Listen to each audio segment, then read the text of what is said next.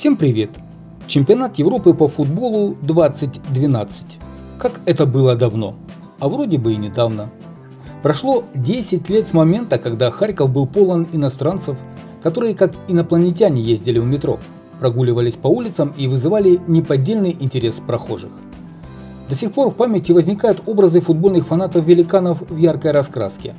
Всюду слышался английский язык, и временами возникал вопрос в голове: я сейчас в Харькове или в каком-то другом городе? Давайте же освежим воспоминания.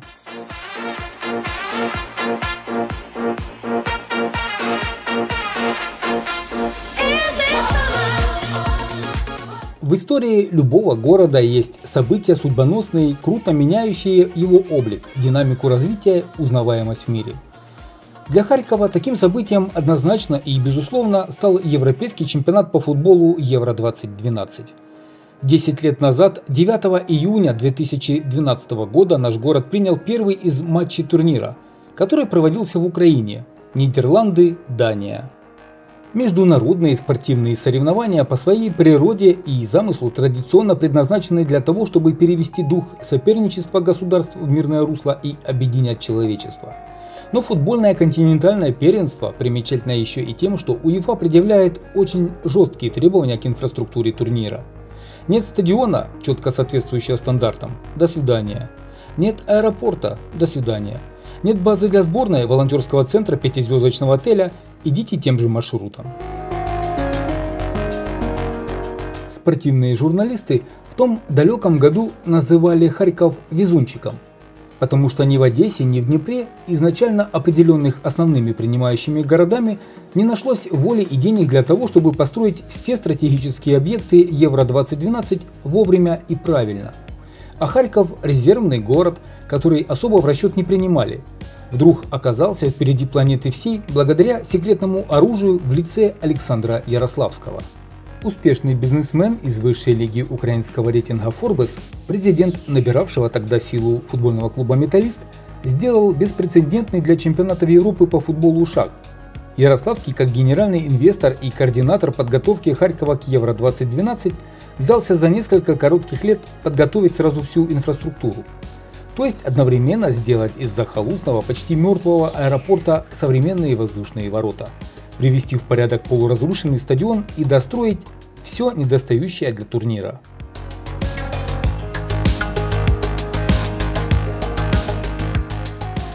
Можно говорить о том, что проведение чемпионата Европы ускорило многие преобразования, и без того необходимые городу. В первую очередь это касается транспортной инфраструктуры, которая полностью справилась с наплывом иностранных гостей. К Евро в Харькове закупили более 140 трамваев, троллейбусов и автобусов. Кроме того, по городу реконструировали трамвайные переезды и остановки, и всем этим харьковчане смогли пользоваться еще не один год. Развитый европейский город невозможно представить без современного аэропорта. К Евро-2012 в Харькове появился новый терминал, соответствующий всем необходимым требованиям. Тот факт, что с начала года воздушными воротами города воспользовались почти 400 тысяч человек, свидетельствует, что реконструкция Харьковского аэропорта была необходима.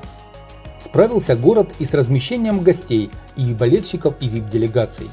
Для наиболее многочисленного представительства фанатов сборной Нидерландов построили Оранж Кемп на территории Журавлевского гидропарка.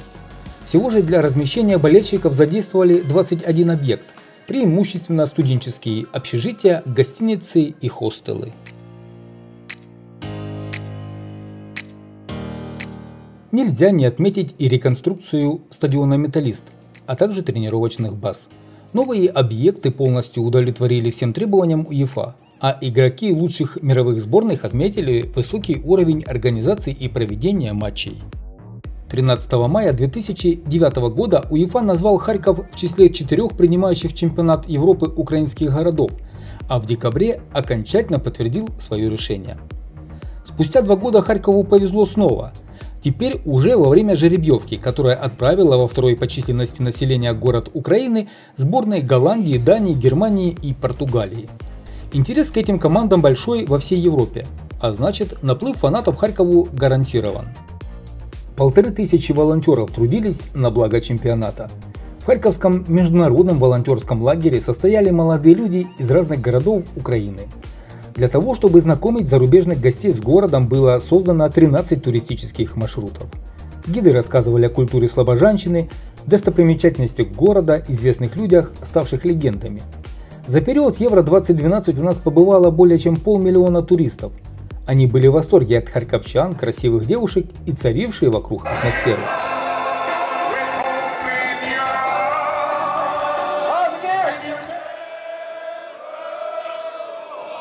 На площади Свободы в Харькове тогда создали фан-зону с 3 огромными экранами. В дни матчей в ней помещалось около 45 000 болельщиков. Так вот, за время проведения Евро-2012 фан-зону в Харькове на площади Свободы посетила многочисленная армия гостей – 758 000 болельщиков. О том, что она не будет непосещаемой, стало понятно с самого старта. В первый же матчевый день в Харькове фан-зона собрала 40 000 фанатов.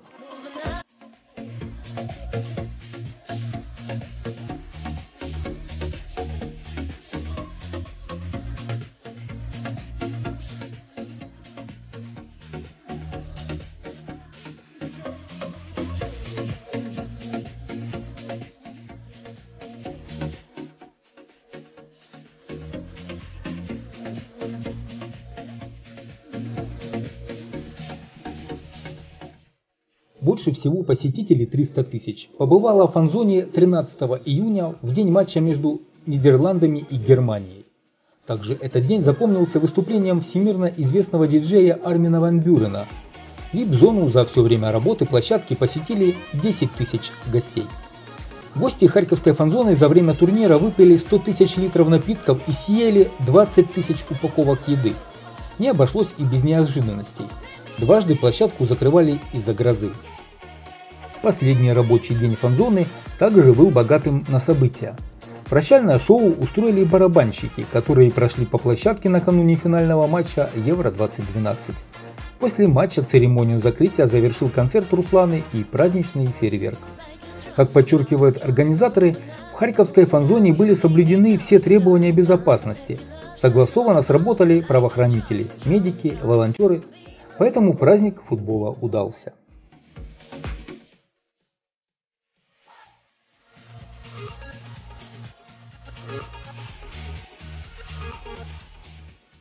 Хорек-предсказатель Фред, который жил в фан-зоне и развлекал гостей площадки, правильно угадал результаты 17 матчей из 31. 3 харьковских матча чемпионата Европы в 2012 году посетили 110 646 болельщиков. Причем наибольшее количество болельщиков было из Голландии – более 40 000, из Германии свыше 10, России – около 8 000 и Дании около 5 000 болельщиков.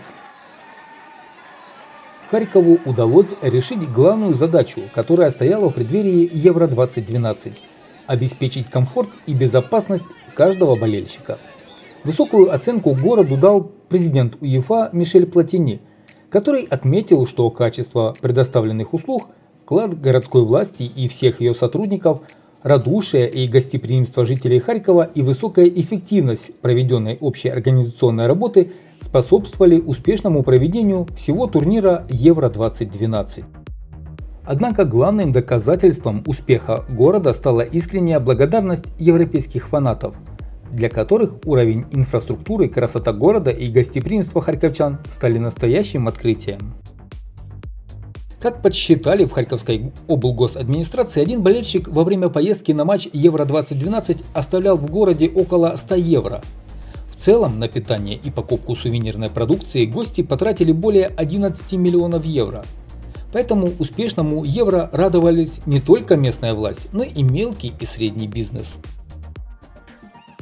Не лишним акцентировать внимание на самом незабываемом моменте Евро-2012 в Харькове, а именно высоченных болельщиках-голландцах в оранжевых футболках.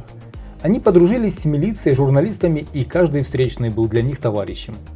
Хотелось бы сейчас вместе с вами вспомнить тот момент, когда футбольные фанаты из Нидерландов, приехавшие в Харьков, чтобы поддержать свою сборную на Евро-2012, чуть не довели до истерики журналистку одного из местных телеканалов.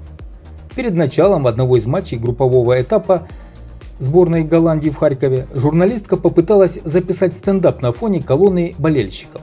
Однако все попытки записать материал срывали бесчисленные фанаты голландской сборной, отчего довели ведущую до истерики, так и не дал возможности записать репортаж. Понад 6 тисяч голландців пішою ходою дістануться стадіону. Кажуть, втома їм невідома. Пісні та гарний настрій – ось головні складові перемоги. Supernovski, Tapiano, Hollanda. 1988 and 2012. Yeah! Again. Готов, все, да? Говорить. Понад 6 тисяч голландців.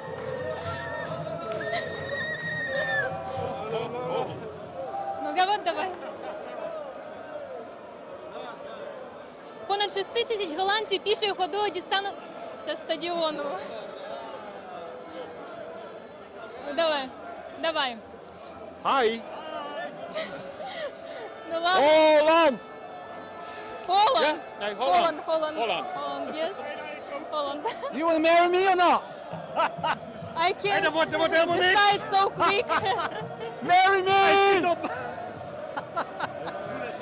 Окей. Come on. So, давайте, начнем. Бай.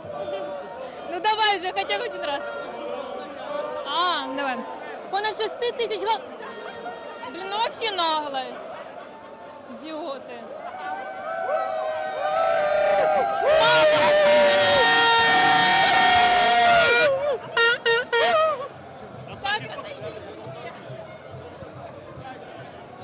Давай. Понад 6 тисяч голландців пішою ходою дістануться стадіону. Ладно, все, короче, кто бы не проходил, все равно буду говорить. Понад 6 тисяч голландців пішою ходою дістануться стадіону.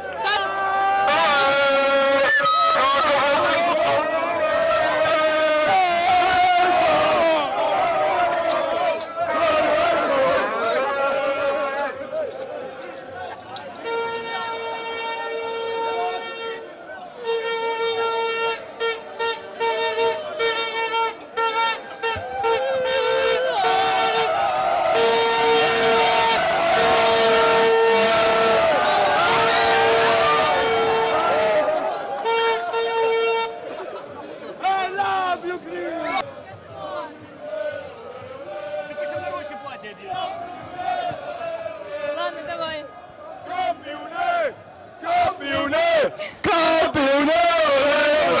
Holland win. Давай. Фух. Понад 6 тисяч голландців. Блін, у мене вже горло. Давай. Понад 6 тисяч голландців пішою ходою дістануться стадіону. Кажуть, втома їм не страшна. Пісні та гарний настрій – ось головні складові перемоги. При отъезде домой нидерландцы заказали 2,5 десятка билбордов, на которых красовались слова «Спасибо, Харьков». Как бы спел Чаев, это было оранжевое настроение.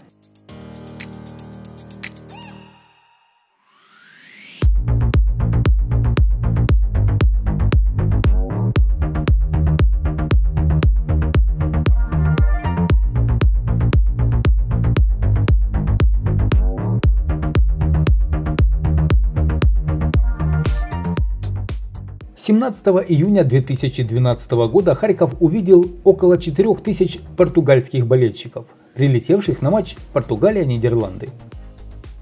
Для обеспечения максимального порядка существовал список нежелательных фанатов, составленный работниками правоохранительных органов. В него входили так называемые потенциальные террористы, уголовники и наркозависимые люди. Для удобства харьковчан и гостей вокруг стадиона были введены специальные зоны, движение транспорта в которых было ограничено в дни матчей, за исключением спецтранспорта. Обустроили 2 охраняемые муниципальные круглосуточные парковки, станции метро «Спортивная» и метростроители в целях безопасности во время матчей были закрыты. На нашем родном стадионе «Металлист» было сыграно 3 матча группового этапа. Голландия Дания 9 июня счет 0-1, Голландия Германия 13 июня счет 1-2 и Португалия Голландия 17 июня счет 2-1. Больше всего зрителей собрал матч между сборными Германии и Нидерландов – 37 750. Матч Нидерланды-Португалия посмотрели 37 445 фанов, а Нидерланды-Дания – 35 923. За 3 матча на стадионе «Металлист» болельщики увидели 7 голов, из которых 2 последних стали победными для португальцев.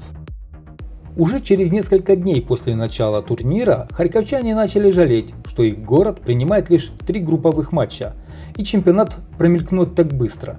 Никто и не ожидал такой прекрасной, доброжелательной и открытой атмосферы общения, которая образовалась в городе во время групповых матчей чемпионата. Всего Украина потратила на организацию Евро порядка $5,5 миллиардов. Сумма, конечно, впечатляющая, но если учесть, что Польша на организацию чемпионата потратила по разным оценкам в районе 30-35 миллиардов долларов, то становится ясно, что наша страна еще не так сильно потратилась.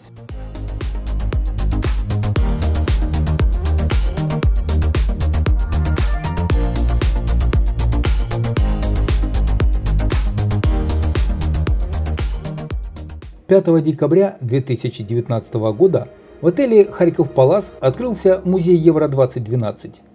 В экспозиции эксклюзивные документальные фото и видеоматериалы о чемпионате Европы по футболу 2012 года. В частности, в музее есть витрина, посвященная истории турнира. Там представлена точная копия кубка, за который сражаются на чемпионатах Европы по футболу. Его доставили в Харьков из швейцарской штаб-квартиры Европейского футбольного союза. Посетители могут с помощью технологий дополненной и виртуальной реальности оживить макеты ключевых инфраструктурных объектов, которые были построены в Харькове к чемпионату Европы по футболу 2012 года. Кроме того, в музее есть специальная фотопанель, где можно сделать фотографию с героями турнира.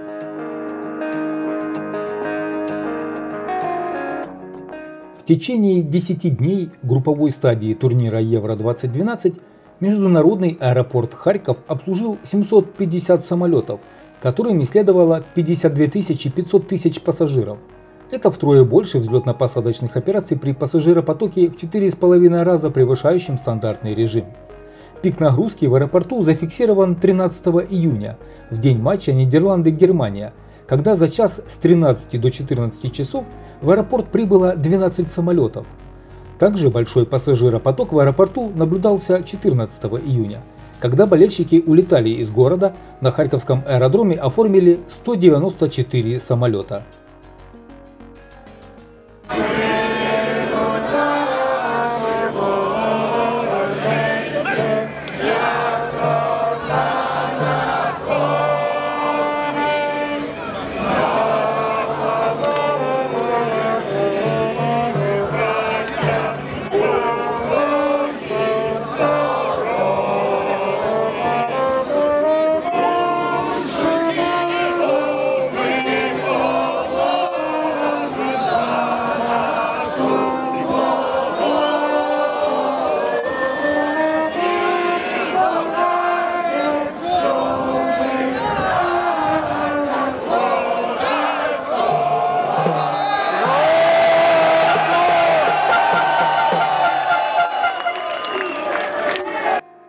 Несомненно, 14-й футбольный турнир помог Харькову стать лучше, красивее и современнее. Город студентов стал примером для подражания в подготовке к серьезным спортивным мероприятиям мирового масштаба. Благодаря своему гостеприимству, активности и просто хорошим людям. В итоге повысился имидж и туристическая привлекательность. Мишель Платини лично благодарил Александра Ярославского за отличную подготовку и проведение матчей. Сотрудники стадиона были удостоены наград УЕФА за организацию и проведение футбольного праздника. Будем надеяться, что в ближайшем будущем мы снова услышим эхо английского говора приветливых иностранцев, рассыпавшихся по городу с добродушными улыбками.